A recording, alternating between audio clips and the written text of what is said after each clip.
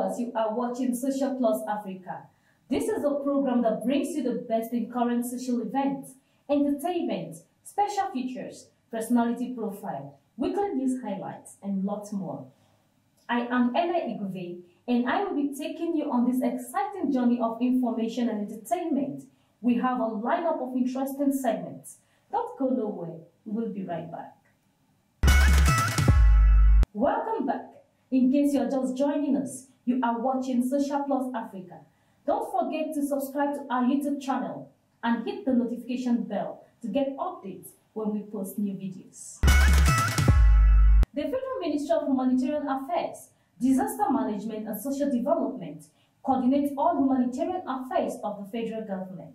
Established in August 2019, the ministry is headed by Sadia Umar Farouq, who is the pioneer minister, and this ministry is designed to implement, monitor all social intervention programs of the federal government.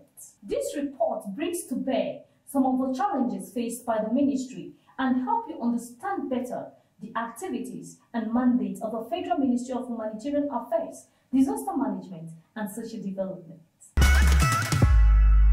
The Federal Ministry of Humanitarian Affairs, Disaster Management and Social Development was established via executive pronouncement in August 2019. President Muhammadu Buhari made the pronouncement at the inauguration of the current ministers of the Federal Republic of Nigeria.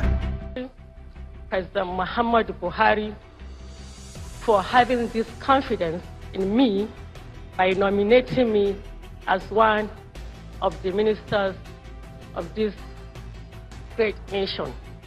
Hajia Sadia Umar Farouq is the pioneer minister. The Ministry of Humanitarian Affairs, Disaster Management and Social Development was created on August 21st, 2019 by His Excellency President Muhammadu Buhari. Yes, the ministry is new, and it's like we started from the scratch, without any existing structures, without manpower. We have to pull the manpower from different MDAs.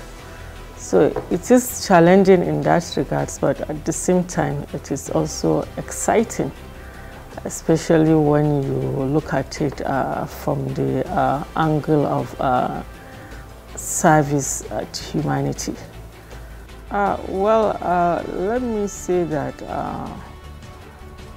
this ministry was created specifically to tackle the issues of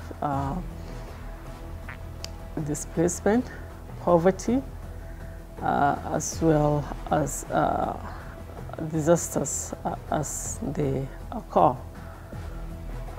20 years ago, if you had mentioned IDPs to Nigerians, they will just stare at you, no thanks to the insurgency in the northeast. There are also issues of global warming and desertification, which has faced the world globally. And so this ministry was created with a clear mandate of formulating and developing policies, humanitarian policies, providing effective coordination of humanitarian interventions, both nationally and internationally. Also to ensure strategic disaster mitigation, preparedness and response, as well as to formulate policies that will provide equity-focused social protection and inclusion systems in the country. So it is a ministry that has direct contact with the citizens of this country, and the agencies under the ministry, their responsibilities are also interwoven. They are more or less one and the same. There are 6 main agencies in the ministry. Office of the Senior Special Assistant to the President on SDGs, Sustainable Development Goals.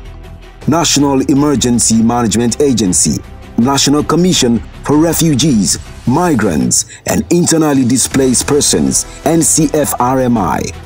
National Agency for Prohibition of Trafficking in Persons, NAPTIP. Northeast Development Commission, NEDC. And National Commission for Persons with Disabilities, NCPWD. These key agencies have the mandate to provide social intervention as the need arises, food, shelter, protection, and arranging access to judicial help where necessary.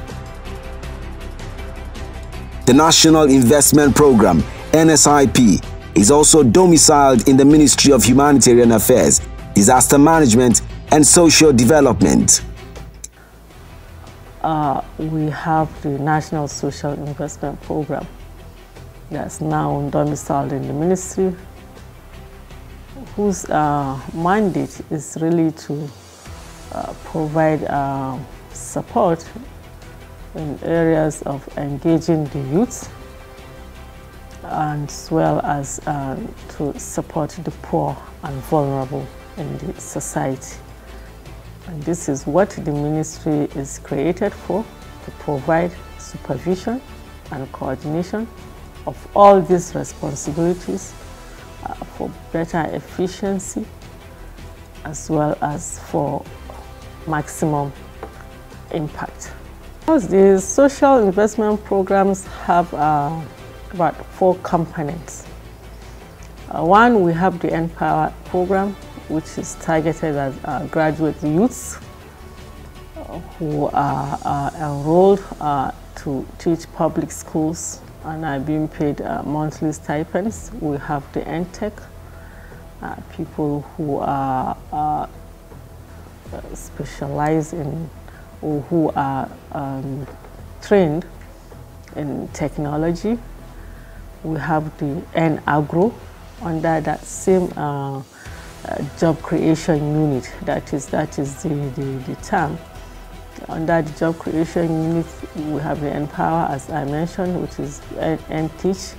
We have N-Tech, we have N-Agro, and then we have N-Build. These are all programs in supporting the youths to be meaningfully engaged and also to earn livelihoods. Then we have the National Homegrown School Feeding Program, which is a program that is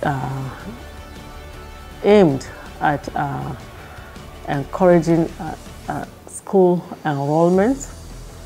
It's a program that provides 1 meal per day to public primary school pupils, primary 1 to 3. And then we also have the conditional cash transfer, which is a program for the poor and vulnerable households that are being given also monthly stipends, to support their homes.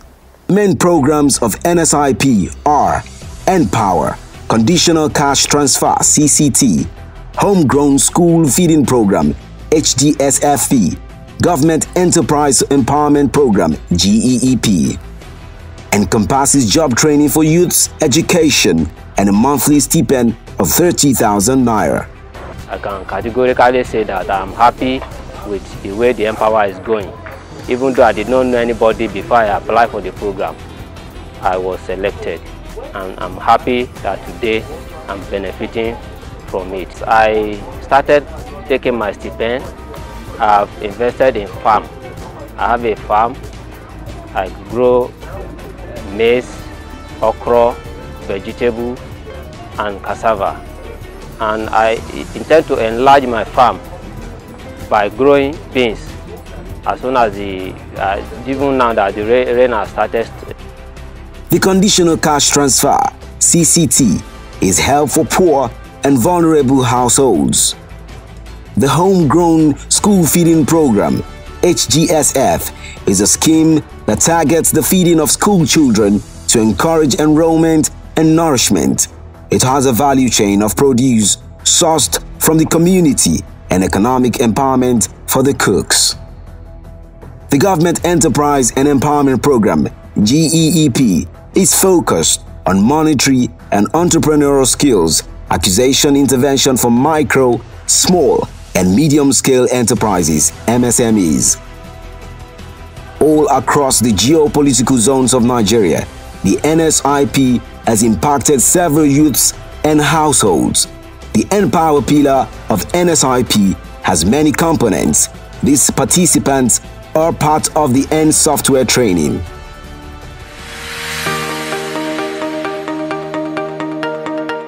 Justina Adejo. I am a beneficiary of Empower from Kogi State. I want to say really that this is a huge platform, really, and this is a platform that is going to turn lives around for good. I also want to say that really when I was leaving Kogi to come over here in Abuja for this platform, I thought of it, I was like, how would I cope? But on getting here, everything has been made provision for and everything went smoothly. We were given accommodations, we have a good learning condition, we were given money to also eat. Man, this is huge, I must confess, and I am really happy and I am a proud Nigeria. This is indeed a life-changing platform. I am grateful because before now I only had little knowledge about computer and the rest, but on getting here I got to learn lots about computer basics, computer programming, improved my knowledge. I cannot believe I am actually going to be a software engineer. Like, for real, this is breathtaking. I want to say thank you, Mr. President Muhammad Buhari. I want to say more strength to your grace.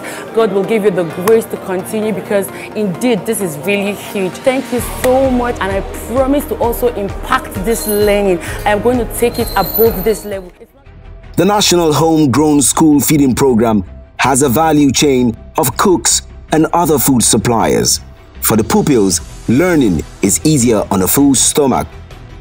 Food is a nourishment that takes care of both mental and physical growth. I'm Sadia Imam. I'm vendor in Sali Udogo Memorial Primary School. I feed 72 students.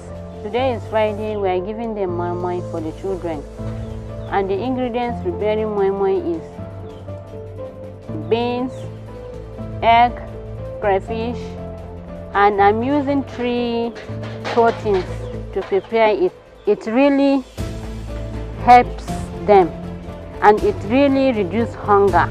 Some students don't used to eat before going to school, but now even if the parents have nothing to provide for them, they get it in the school, and through that their learning process progress. The Homegrown School Feeding Program has encouraged school enrollment and improved the economic base of those attached to the value chain. It was incorporated in 2009 with only 5 staff, and as at now we can proudly say that we have over 500 workers on our payroll, and we work 24 hours round the clock.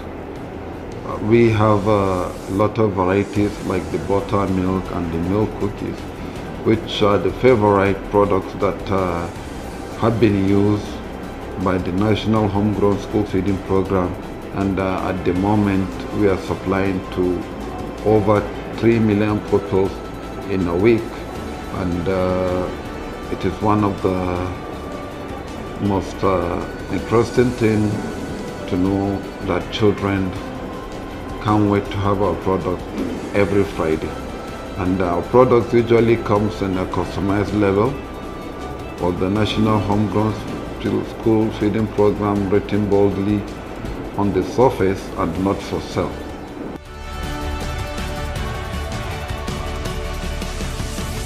The information communication technology ICT sector is a thriving industry. The Empower software trainings are essential to the growth and empowerment of some participants in the scheme. The The trainees are aware of the value chain workshops avail them and the opportunities therein. My name is Umar, and I'm a trainer in Empower and Tech. First of all, I want to appreciate what the federal government have done to empower the Nigerian youths, because around the world we see how internet software development is trending and they want to impart that knowledge on the Nigerian youth, and I really appreciate them for that. But for this program, right from the onset, for the very first week, we have engagement with the students. Though there are some challenges, it's really been interesting. An interesting experience as well. There are some challenges because most of them, this is like a first experience that they have with computer. So they find it challenging to make use of the computer. And when it comes to doing something related to software development, since it's their first experience, they find it difficult. That was one of the challenges, but honestly, most of them are really interested in learning. You know, when you are teaching someone who has first experience with the computer and the software, and you discover that the person is really interested in what you're learning, everything such one becomes much more difficult, because you've seen the interest rate of the person and the effort the person is putting in to understand the knowledge that you are trying to impart. But so far so well. For the staff on the very first week, we did introduction to computer science so that we can give them background knowledge on what computer is, what software development is all about, so that they would really know and understand the reason why they are here and what they are into, what they are in for. After that, we move on right away to web development. We started with HTML so that they will have a good understanding of what HTML is, how the web works. We are still training them on how to work with CSS, how to combine CSS with HTML to make your page look appealing, so that when they are designing a project or they are about to give out a product based on what they design, it will have a good UI, that's the user interface, and we also consider the user experience. Combination of the UI and the UX, we give a good product, a marketable product. So we are training them for them to be able to empower themselves, to represent themselves. Once they leave here, they should be proud of what they receive from here and appreciate the knowledge that they gain from here, what Empower have done, what the federal government have done for them. N-Build is another component of Empower. Its focus is skills acquisition and work experience opportunity. Sunana Zakariya Haya, na samu aiki a Empower a ƙarƙashin N-Build, a ƙarƙashin automobile, sannan sai aka posting ɗina a Dogon Agogo Garage. Zan yi aiki na wata 9 a wajen. Bayan na aikin wata 9, na gama ni da ɗan uwana da muke aiki, muka samu aikin. Mu biyu ne aka posting ɗinmu a wajen. Muka yi aikin wata 9. Bayan mun gama wata 9, sai suka rike mu a wajen, za mu ci gaba da musu aiki saboda himmanmu da suka gani a wajen. Muna ƙoƙari sosai. Sannan kuma muna makaranta, da kuma aikin da muke a nan ne muke taimakawa kanmu, muke biyan kuɗin makaranta da sauran 'yan uwa duka muke musu hidima, sannan muke biya wa kanmu bukatu. A haka kuma shi ogan namu sai ya sama mana wani bangare a gefe, ya ce mu ma za mu rika zaman kanmu. To bayan ya bamu sati 2 da ya wuce kenan ya yanta mu a wajen. Yanzu shine mu ma muke samun kuɗi akai-akai, muka ƙara hidima ma akai sosai. Muna samun kuɗi sosai. To yanayin wannan gwamnati na Baba Buhari, alhamdulillah muna godiya da yanayin abubuwan da yake helping nan mutane a kai. Ana sa mutane akan kowa ya samu aiki, yanayin zama haka ba zai yi ba. Don ka zauna haka, wannan ba rayuwa ce da za ka ɗauka kanka ba. Gwamnatin jiha su yi ƙoƙari su masu dinga tallafawa, saboda federal government ita kaɗai bare yiwu a ce komai na take yi ba. In sun tallafa kamar sun taimaki ita gwamnatin jiha kenan a matakin state kenan. Don haka muna godiya din Najeriya, Allah ya sa kamar yadda muke a nan, a ce din Najeriya da wannan matakin gaba ɗaya na samu, saboda a rage aikin yi. Kowa ce yana da aikin yi da zai samu, kowa yana da aikin yi da zai samu. Kaga masu zaman banza za su yi kaɗan, zai zamanta masu aikin yi an same su main. Capacity building is an essential tool of nation building. Beneficiaries of the 4 pillars of the National Social Intervention Program give positive feedback based on their participation in various components of the scheme. I am Abdurrashid Musa Ahmad. I did my 3-month training in relevant technology and I was asked to where am I going to do my 9-month apprenticeship. So I choose to be with my brother, which it is Jamilu's garage. We call it Jamilu's garage under Feguna, and I was happy to be with him because I have the interest or the zeal. Like the government encouraged us on the facilities and the knowledge that I acquired there. Even when I was at school, I used to manage with one or two garage there where I'm schooling. I'm the one that is paying now my school fees. Amma muna ji mun ji daɗi da gwamnati har ta san da zaman mu, har tana zuwa tana taimakawa ƙannan mu da ƴaƴan mu, tana ɗaukan ɗawainiyar su zuwa mataki na gaba. Kuma yanzu gashi ta ɗauki ɗawainiyar wasu suna iya biyan wa kansu kuɗin makaranta da kansu, wanda da alhalin da mu muke taimakon su mu biya musu. Amma yanzu sanadiyan wannan abubuwan da gwamnati ta shigo da shi, yara da dama suna biya wa kansu kuɗin makaranta da ɗawainiyan kansu da komai nasu. Wannan abin da suke da gwamnati take yi, mun gode wa Allah, Allah ya tabbatar da alkhairi a ciki. Mini Khadijat Abrazak Adewumi, àwa láti fún ìdánilẹ́kọ̀ọ́ ètò kọ̀ǹpútà tí ó wá láti abẹ́ Empower London President wa Muhammadu Buhari. Láti ìgbà tá ti wá sí ibi tí wọ́n kó wa sí ibẹ̀ ó wà òkè fún wa. Ibi tá à ń gbé ó wà òkè, wọ́n ṣètò jíjẹ mímu àti níná lílò fún wa, a dúpẹ́ lọ́wọ́ wọn. In fact, inú mi dùn púpọ̀ lọ́pọ̀lọpọ̀ gidigidi fún ètò tí bàbá àti àwọn ìjọ Empower tí wọ́n ṣe fún wa látàrí ká fi lè ní ìmọ̀ ẹ̀kọ́ ẹ́ńjìn máṣíìnì òyìnbó tí wọ́n ń pè ní kọ̀ǹpútà láti fi lè ṣiṣẹ́ lóríṣiríṣi ní gbogbo ọ̀nà. So inú mi dùn gan láti jẹ́ ara àwọn tó wà lára wọn láti gba ìdánilẹ́kọ̀ọ́ náà. I am Edibo Stephen Achille. I'm a beneficiary under Nasarawa State. We are quite impressed on improvement. We give kudos to Empower for doing the much they have done so far. With respect to accommodation, they've tried a lot. For the registration process, I think the handlers have done well. They've been able to attend to almost all of us. And as a matter of fact, I want to say thank you to the federal government for coming up with this kind of initiative. The world is going digital now, and digital marketing and web programming is taking over all around. And with this initiative, I think looking at what has been done so far, we'll come out with the best and get the best out of it. We are quite prepared. Most of us, if not all of us, are prepared to get the best out of the training here and see how we can move Nigeria forward. Nigeria cannot be left behind with respect to the ICT world. For many trainees, the availability of training tools and the practical hands-on aspect of workshops and training camps is an added boost. More supplies and tools arrive for the workshops and training session, and the participants receive both knowledge and economic empowerment through the EndTech component of Empower. It is indicative that the End software component of Empower is popular with the youths. There is no gainsaying the economic value of such knowledge in this information-driven 21st century. Health is a component of Empower that provides social intervention in the health sector. The series of camps, workshops, trainings, and work experience opportunities for the youths in different states of Nigeria under the National Social Intervention Program, NSIP, continues to empower and pull them out of the unemployment market. My name is Musa Abubakar Umar. I am from Nasarawa State doing animation and creative animation. I really learned a lot in this camp. Before, I don't know anything about animation, but now I can be able to animate an object, make it, I can be able to just show the world about a certain story using an animation.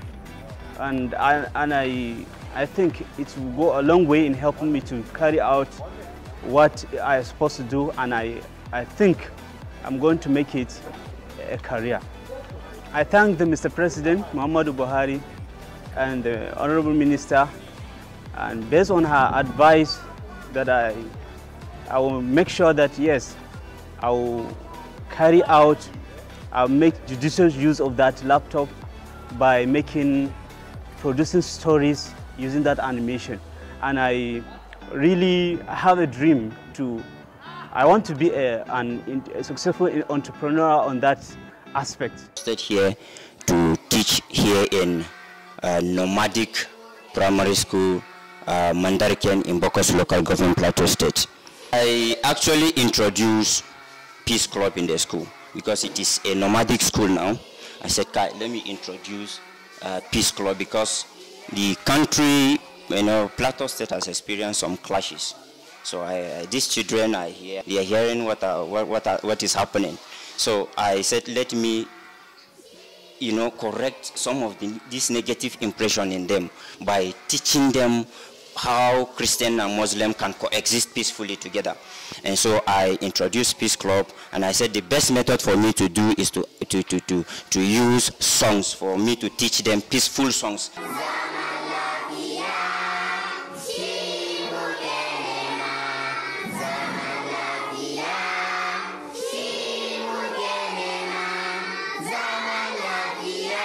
The National Social Intervention Program is at the core of the mission of the federal government to lift 100 million people out of poverty in Nigeria.